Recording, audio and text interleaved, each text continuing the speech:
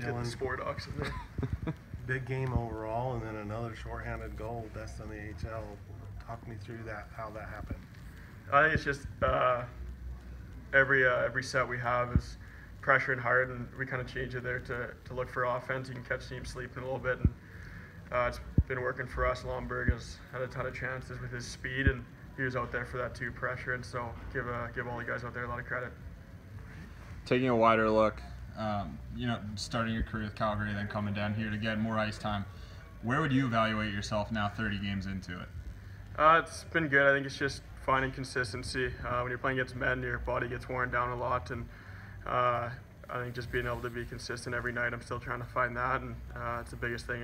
Staff's been helping a lot to prepare with days off and that stuff, so I got to keep it going. In terms of the team's confidence right now, I mean, beating Bakersfield, who we've had tough time with all year, 5 of the last 6 games at home we've won, all against teams that are currently in playoff position. Have you been here where you would say the locker room has felt better at any point this year? I think it's good. We don't really have an option. We're tight in the standings right now, and we got to keep it going. We know that, so every game is big for us, and we're hoping other teams help us out, so we got to keep it going.